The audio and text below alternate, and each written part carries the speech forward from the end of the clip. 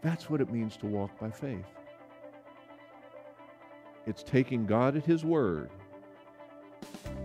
and then acting upon it.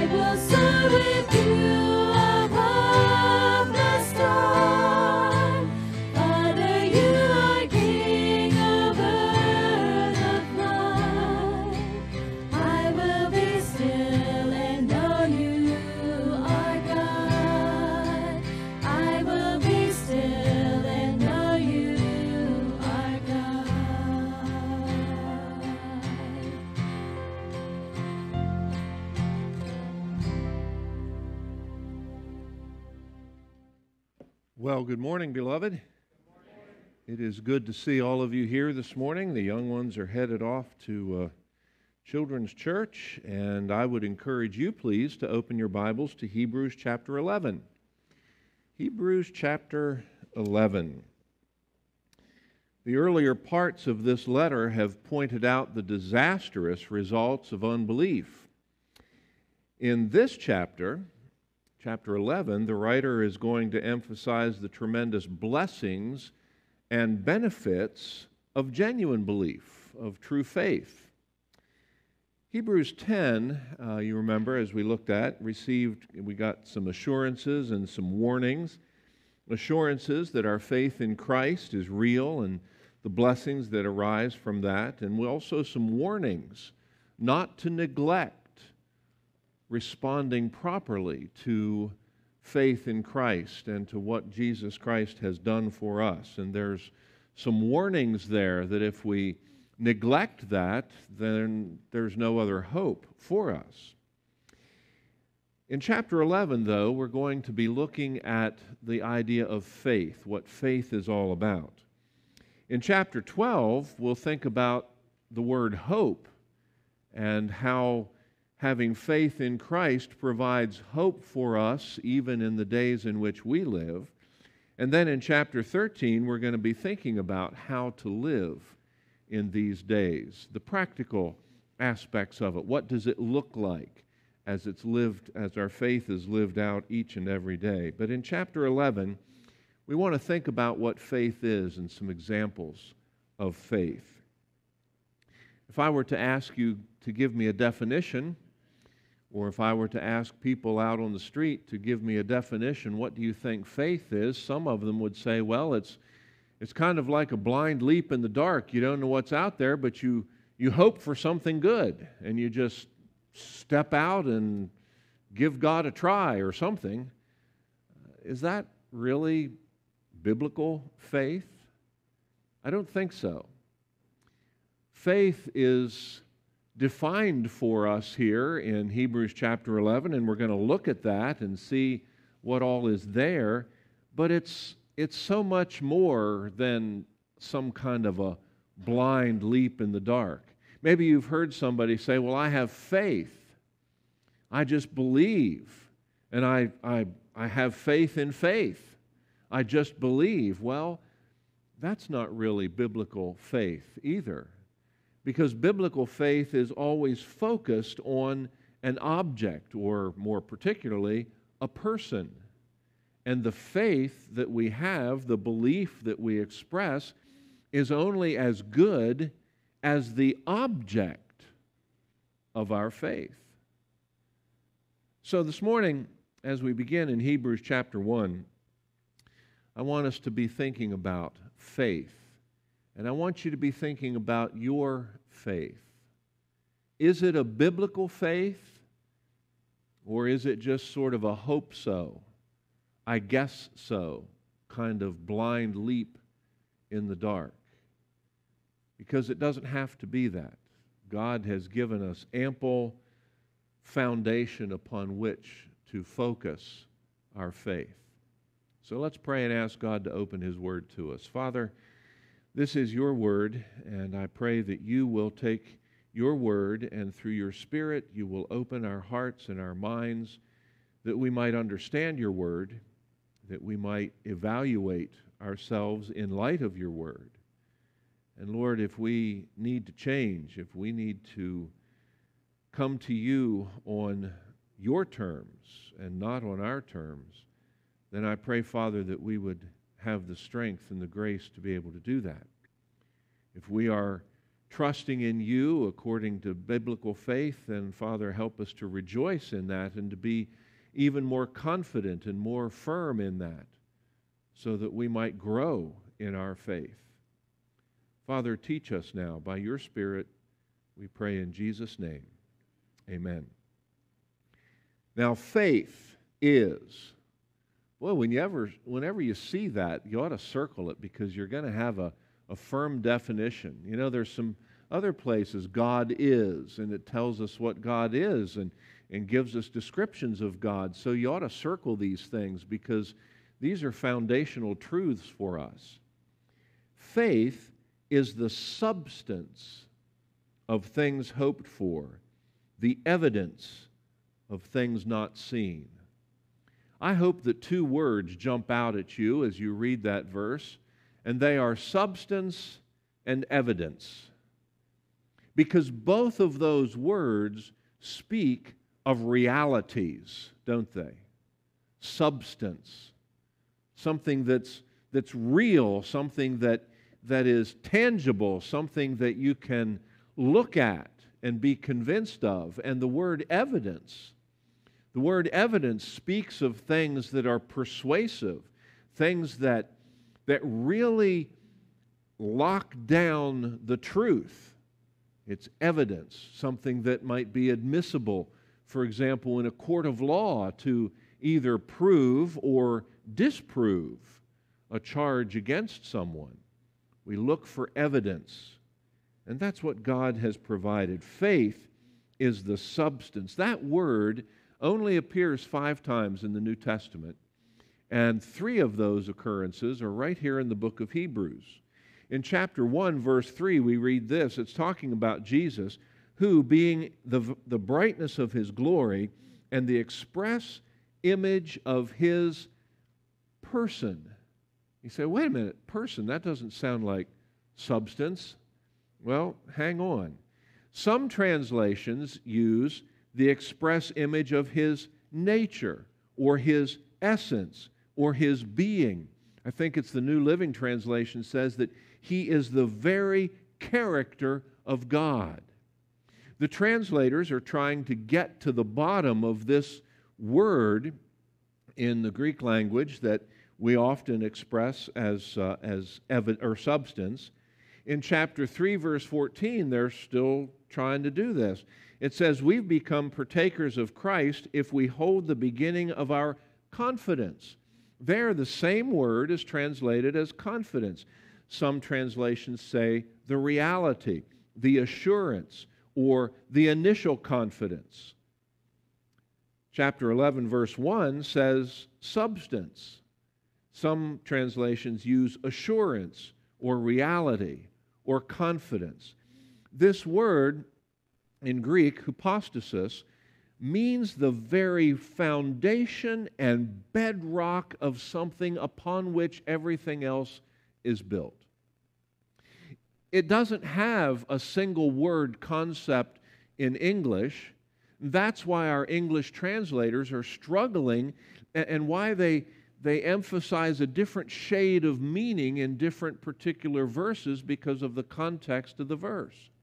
What they're trying to get to is that faith is the bedrock, the solid foundation, the substance, the essence upon which everything else is built. So faith is pretty important, isn't it? It's not just a wish, it's not just a hope, it's not just a preference. It goes much, much, much deeper than that. It is the very core upon which everything else is built. The word evidence. The word evidence is also unique in Scripture. This is the only place that it appears.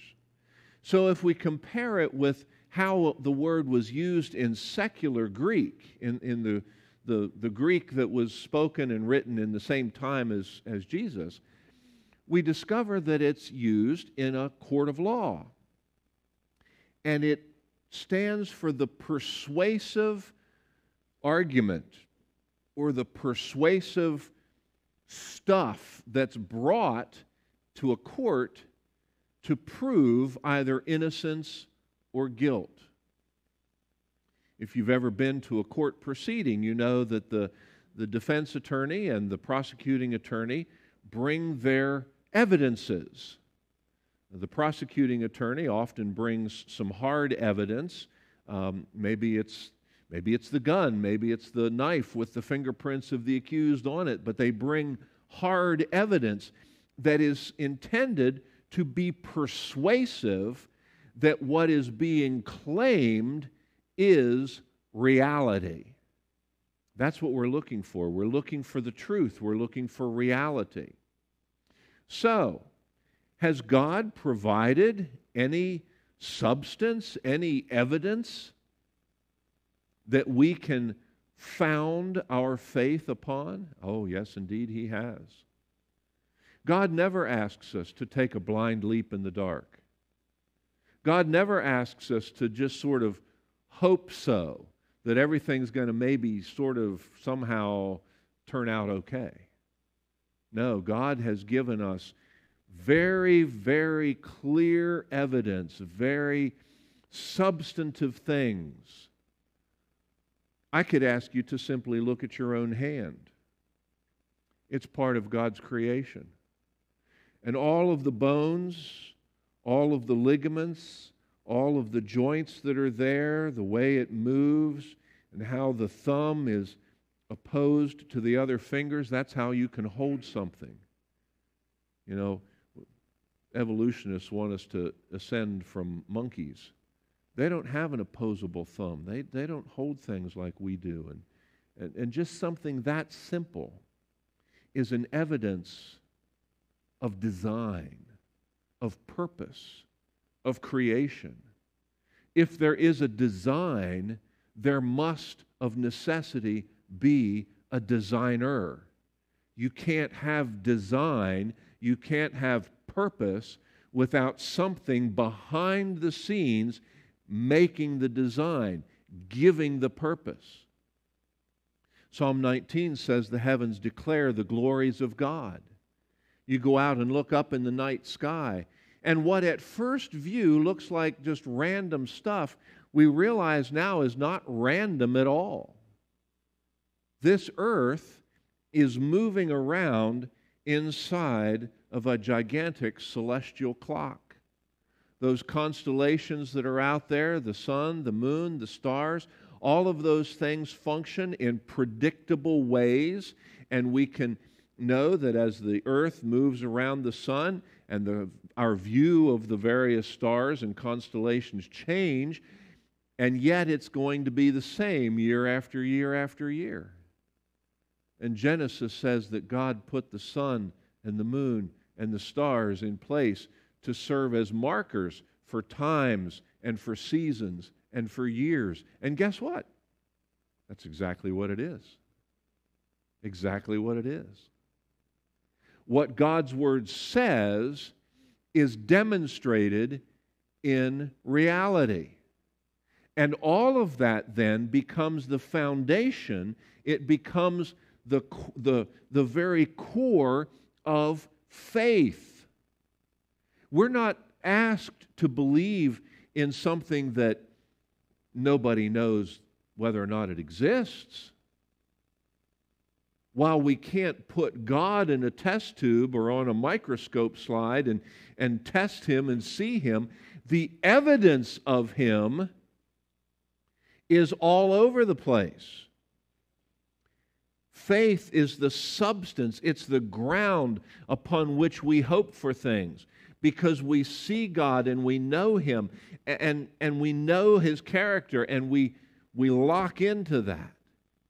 It is the evidence of things not seen. Jump down with me to verse 6. This is amazing. Without faith it is impossible to please Him. For he who comes to God must believe that He is. Well, we have lots of evidence for God's existence. God, in fact, revealed Himself to Moses in Exodus chapter 3. He says, I am. That's His personal name. And what it means is, I'm the existing one, the self-existent, eternal existence. Does that make sense? In other words, if God didn't exist, nothing else would exist, because He is the one who has brought everything into existence, obviously except Himself. He is life. He is existence. He is reality. And therefore, everything else that does exist exists because God has brought it into being. If you start with nothing, you have nothing. That whole business of existence baffles scientists today. They have to decide, okay, then maybe it's the matter of the universe that's eternal. Maybe that's what has always existed.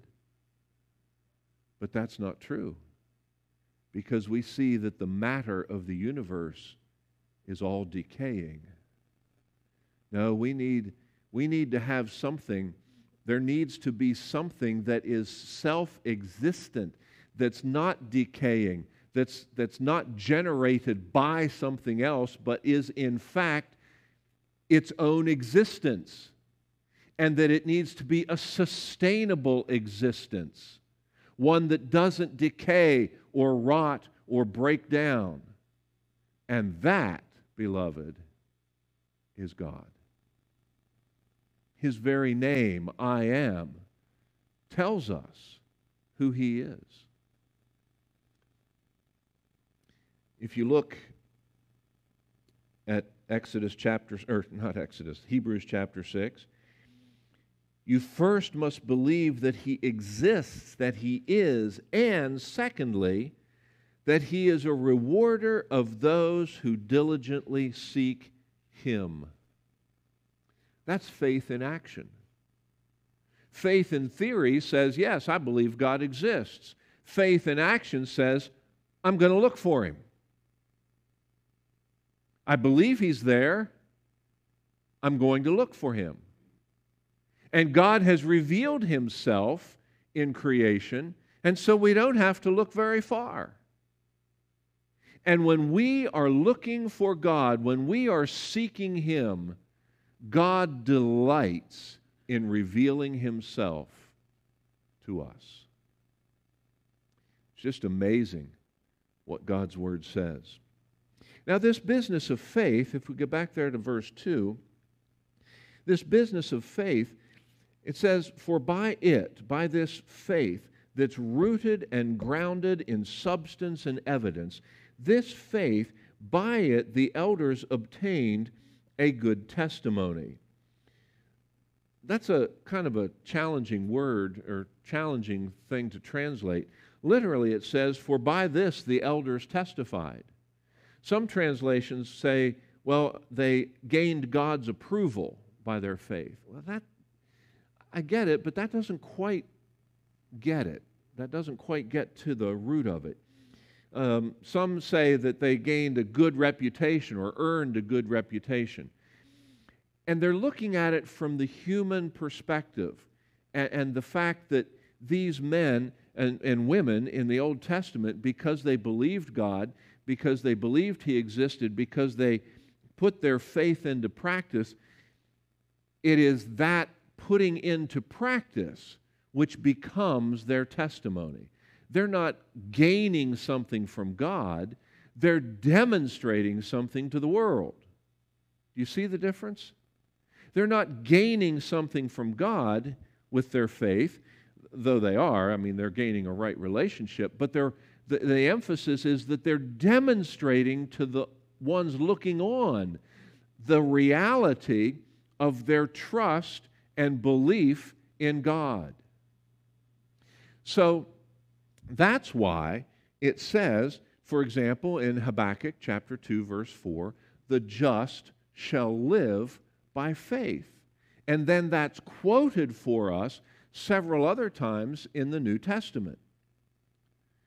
When we have a concept that says God exists and that He rewards those who diligently seek Him, and we've got the theoretical faith down, and then we apply that to the practical faith, that we look for God, we have our eyes open, and we seek His will, and we seek His word, and we seek His ways, that's living by faith. We see the evidence of God around us, and we respond to it. That's biblical faith. It's not a leap in the dark. It's rather a coming to an acknowledgement of the God who exists and who's given evidence of His existence and of His desire that we should know Him. Why do you think God has given us this book? So that we should know Him, so that we can put our faith in Him, so that we have a ground, a bedrock, a foundation upon which to stand. Notice, let's go on here in verse 3.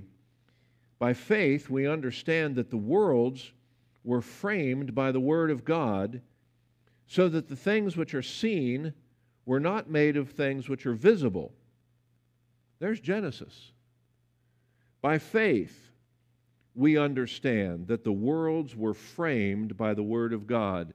In the beginning, God created, and God said, "Let there be," and it was. That's creation. Were you and I there at creation to observe it? No, we weren't. But we accept the testimony of God who was there and who was the Creator and who brought it into being. Now, none of us have ever met George Washington, have we? But we accept the testimony of historians. We accept the testimony of letters that have George Washington's signature at the bottom of them. We accept the testimony of others, and therefore we say George Washington existed. He's the father of our country, and he did this and he did that, and we have evidence of that. Well, God is the one who says, in the beginning, God created. And we have the evidence of creation and of order and design and all of those things that God built into creation, which includes our own conscience, our own awareness that there's something more than us, and all of that becomes evidence. But let's go a little bit further. This last part of the verse is amazing. So that the things which are seen were not made of things which are visible. Think about that. The material stuff of this universe is made of invisible stuff. You say, my goodness, I can't get my head wrapped around that. Well, let's look at the world of science for us. The Greeks came up with a word. It's called the word atom, atmos. And that was the thing, whatever it was in their mind, they maybe didn't know it all completely, but they said there is something in this universe that is indivisible. Whatever that indivisible thing is, we're going to call that the atmos, the atom. Well, we applied that in modern science to all those little diagrams that you remember from your science book that had the protons, the neutrons in it, and the little electrons spinning around on the outside. We called that the atom. But we split the atom, didn't we? And we came up with the atom bomb. And we came up with nuclear power. We've learned how to split the atom. And we thought, okay, well, that's the end of that story. Protons, neutrons, electrons. But we kept learning. And we've discovered that those protons and neutrons are made up of things called quarks. And you can't see them. Can't see the protons and electrons either. The only thing you can see is the effect that those things have. And so, while they're invisible to us, and while they are so small, by the way, the nucleus of the atom, which we can't see, is about 10,000 times smaller than an atom itself. Those little quarks are about 10,000 times smaller than the protons that they make up and the neutrons that they make up, the neutrinos and all those things. I mean, we're talking really small. I mean, really, really, really small. And who knows whether those quarks are in turn made up of something. It's all invisible. And it's all so small that you think, my goodness, how would it ever make any impact? How would we ever get something solid like your body and mine out of things that are invisible? Well, that's not too hard for God. God can do that. You want a practical example of things that are invisible and yet they're very real? Think about radio waves. You go out in the car and you turn on your radio and you hear the sound that's coming over that spectrum of the electromagnetic spectrum, which encompasses light and radio waves and all those things, and they're passing through your body. How is that possible? Well, if most of it's made up of quarks and neutrinos and protons and neutrons and electrons and things that are so small that we can't even see them, it's not hard at all. Now, the Bible is not a textbook on science, but when the Bible speaks about the physical universe, it's absolutely accurate. This universe is made up of things that are invisible. And yet, we have a visible universe. Wow. Think about the spectrum of light for just a moment. We can see those 7 colors. Roy G. Biv, you remember that from science? Red, orange, yellow, green, blue, indigo, and violet. It's the rainbow colors. But that's not all the visible light. There's ultraviolet light, there's infrared light, there's gamma radiation. Radiation is a form of light. It's all part of that electromagnetic spectrum. We can't see those things. But if our eyes were adjusted so that we could see them, this whole universe, most of which appears dark and black to us, would be absolutely ablaze with light.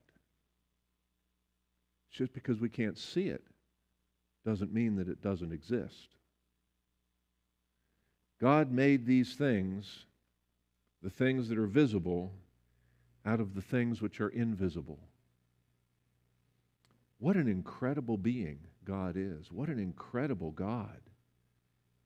Goes way beyond what you and I can begin to imagine.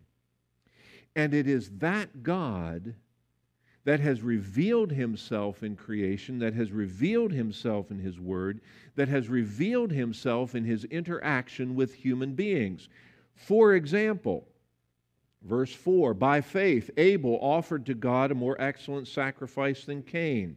Verse 5, by faith Enoch was taken away so that he did not see death, and was not found because God had taken him.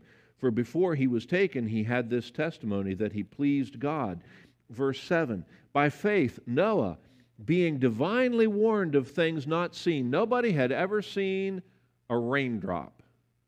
They had never seen a rainstorm. They had never seen a flood. They had never seen those things because that was not part of God's original creation. But by faith Noah, being divinely warned of things not yet seen, moved, he acted, he did something, moved with godly fear, prepared an ark for the saving of his household, by which he condemned. All of that, beloved, is pre-flood. How is it that Abel and Enoch and Noah, and surely others in their generation, how is it that they knew God and pleased God? It was by faith. They considered what God had done. They considered what God had revealed. And they took God at His word. And they acted upon it. So how were they made in a right relationship with God even before the flood? By faith. How about after the flood and before the cross? Well, let's take a look at that. Verse 8. By faith Abraham obeyed when he was called to go out to the place which he would receive as an inheritance. And he went out not knowing where he was going. He didn't have to know the where because he already knew the who. He knew who called him. This incredible God who had created the universe and who had given incredible testimony of His existence. That God called Abraham and said, Abraham, I'm going to make you into a great nation. I'm going to take you and give you a land that you don't know anything about yet. Come on, let's go on a walk. And Abraham got up and went on a walk. Did he do it perfectly? No, he didn't do it perfectly. Sometimes he got it right. Sometimes he messed up. But he never got his eyes off God. And he learned to walk by faith. Time would fail me if we looked at everything else. We're going to look at a few, and that's just the way it is. By faith, Sarah. By the way, this faith business isn't just for the guys, it's for the girls too. By faith, Sarah herself received strength to conceive seed when she bore a child when she was past the age. Why? Because she judged him faithful who had promised. Now, if you read the account in Genesis, she kind of sniggered a little bit and, yeah, really, right? But she believed. Do you always believe everything absolutely correctly the first time you hear from God? Probably not. We all struggle a little bit. We stumble a little bit. We see it in God's Word and we think, I don't know if that applies to me or not. I'm sure Sarah was probably no different than any of us. But she believed God. She didn't get stuck in the how because she knew the who. She knew who had said it, and she knew that He was faithful and trustworthy. And we could keep on going. I mean, there's Jacob and there's Isaac and all through here. And none of them got it right always. but they nevertheless acted consistently with what they knew and they understood. And God worked with them. That's the amazing thing. The Old Testament shows us a God who is willing to work with fallen creatures like you and me. And so does the New Testament. Jesus comes, very incarnation of God, God in the flesh, and He comes and He works with people, doesn't He? He works with Peter, and He works with John, and He works with Thomas, and all of these imperfect people He works with, and He reveals Himself. He explains the pages of the Old Testament. He reveals Himself to them. He performs miracles in front of them to give them assurance of who He is and what He is claiming. And these guys recognize who He is. You are Christ, the Son of the living God, God in the flesh. And they put their faith in Him, not in some blind, ethereal hope, but they put their faith in a person, Jesus Christ, the Son of God. That's what the Old Testament saints were doing. They were putting their faith in God, in a person, in a real, honest-to-goodness being. Whether it was before the flood, or after the flood and before the cross, or whether it's after the cross, our faith is focused on a real person, Jesus Christ, the Son of God, the Savior of the world, the second person of the Trinity, who stepped out of heaven and into a human body, into flesh, and grew up and experienced life and was tempted in all points as we are, and yet without sin. Does this sound a little bit like what we've looked at in Hebrews so far? All of it is pointing to this focus of our faith, that it's not on blind hope and a wishful thought. It's on Jesus, whom we will identify in chapter 12, you're working on it, as the author and the finisher of our faith. This is absolutely amazing. Notice what happens. I'm going to ask you to jump down because I know we're over time here, but we'll get over it. Verse 30, by faith the walls of Jericho fell down. They were encircled for 7 days. By faith the harlot Rahab did not perish with those who believed when she received the spies in peace. What more shall I say? For the time would fail me to tell of Gideon and Barak, of Samson and Jephthah, and also of David and Samuel and the prophets, who through faith, and the next word is a verb, isn't it? It's an action. Who through faith took action. Through faith, they took action. They subdued kingdoms, worked righteousness, obtained promises, stopped the mouths of lions, quenched the violence of fire, escaped the edge of the sword, out of weakness were made strong, became valiant in battle, turned to flight the armies of the aliens. Women received their dead raised to life again. Boy, those are great victories, aren't they? I mean, we want to be a part of that company. Wouldn't you like to be able to vanquish an army, to do great exploits? Those are great victories. And they were brought about by faith, by men and women who believed what God said and acted upon it. They were not passive. They did not sit there. God said something to them and they acted upon it.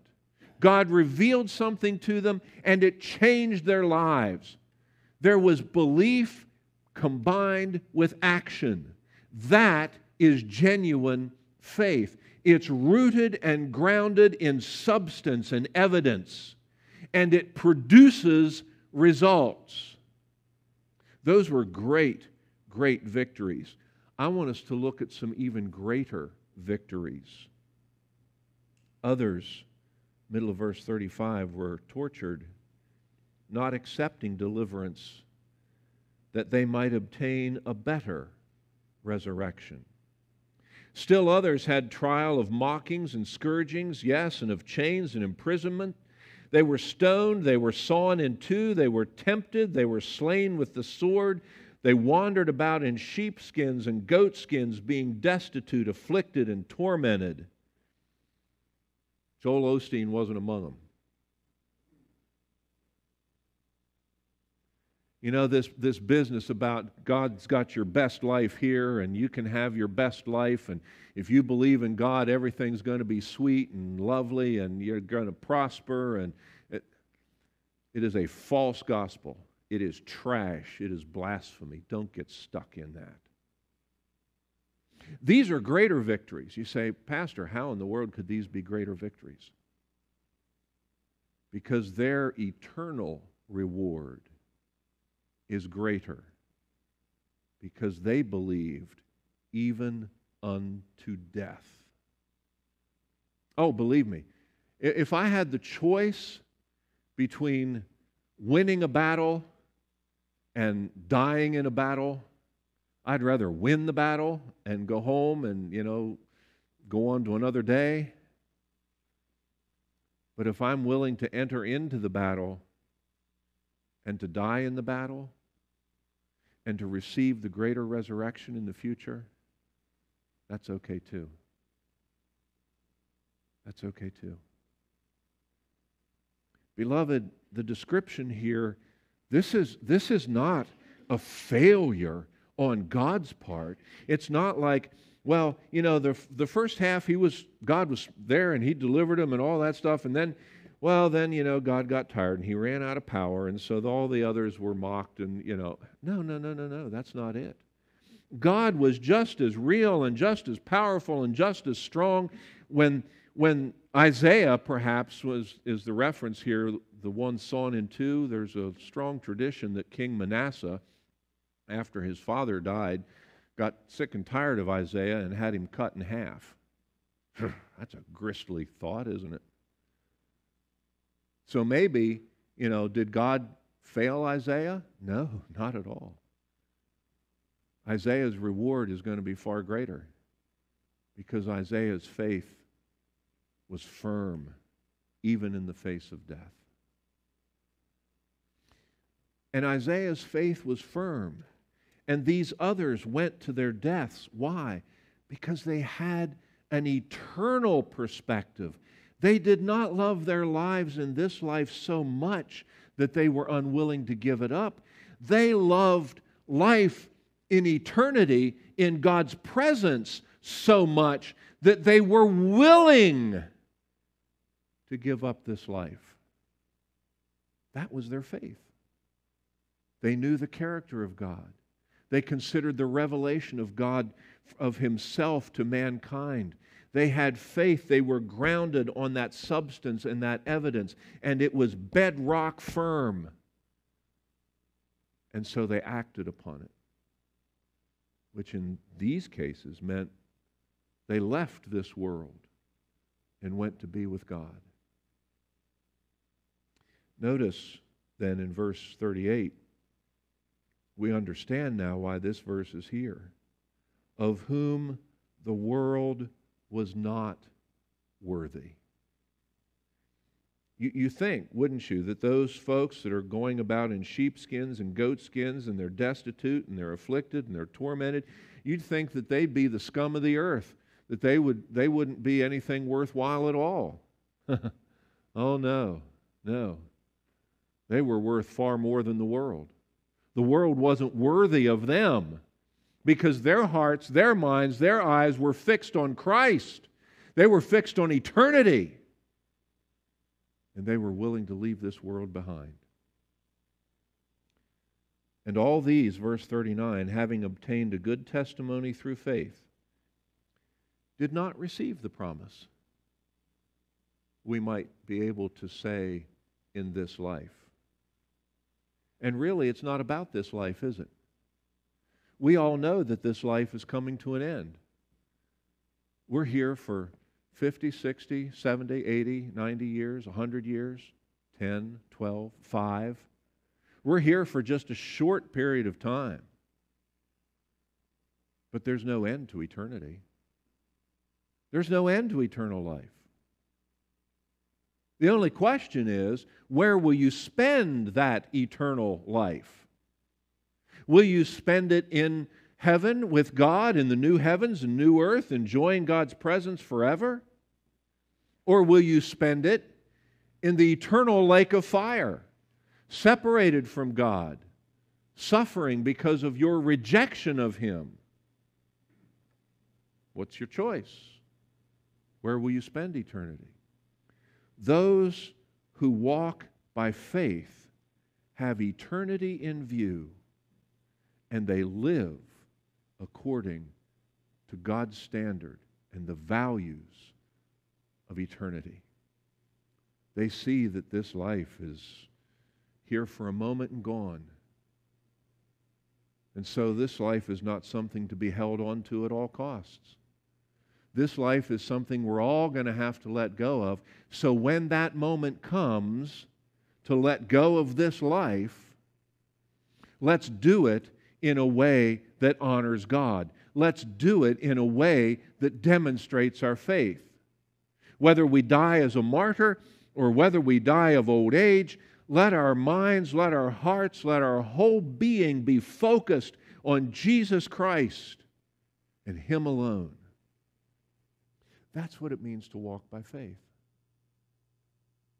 It's taking God at His word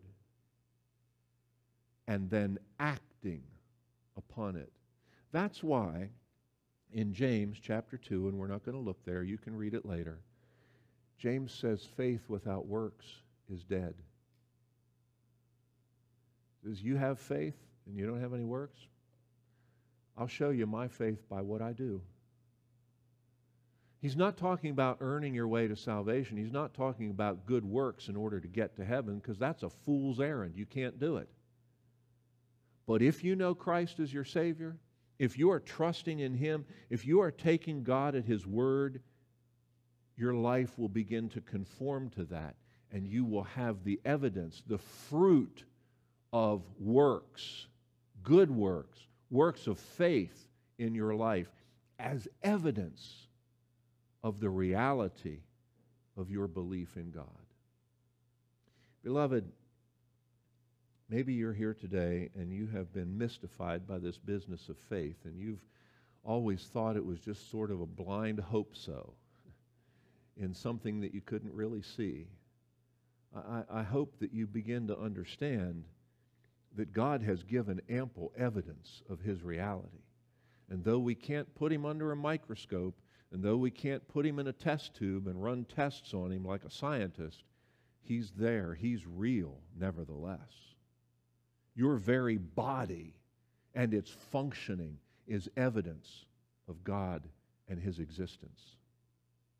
And I hope that you're coming to the place where you're going to be able to put your faith and trust in Jesus Christ as your Savior. It's not a blind leap in the dark. It's a decision to act upon what God has revealed about Himself, that substance, that evidence, that solid foundation that God has revealed to us, and we say, God, I'm going to stand there. I'm going to believe You. I'm going to trust You no matter what.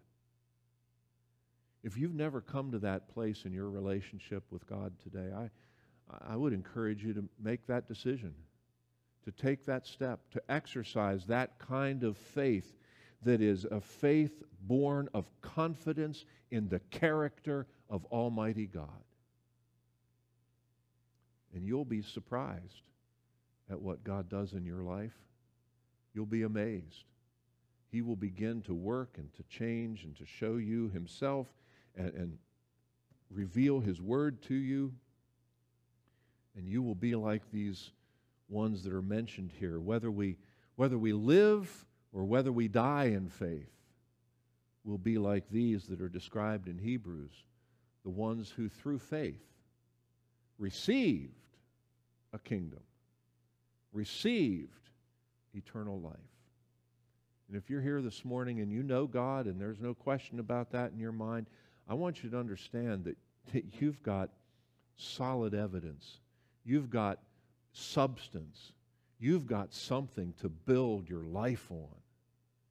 And I want to encourage you to keep growing. Keep building that life. Keep trusting God. That sounds like Hebrews, doesn't it? Keep trusting. Don't turn back. Persevere. Keep going. Because Jesus Christ and the salvation that He offers is real. It's available to you. Let's pray. Heavenly Father, we thank you so much for your word. I didn't even scratch the surface this morning, Lord. There was so much more to be said, and the time is gone. But Father, I pray that the things that have been said are the things that were most needful, and that your Spirit will take your word, and that you will drill these things down into our lives, and that you will change us from the very inside out. Father, help us to live by faith, to make each decision of each day, whatever it is that we're going to do, to make it in light of eternity, to make it in light of your word, so that, Father, when we get to the end of our lives, whether it's through just old age and natural causes or some sudden entrance into your presence, whatever that might be, that, Father, in any case, we'll hear you say, "Well done, good and faithful servant." Help us, Father, to be faithful. We pray these things in Jesus' precious name and for His glory. Amen.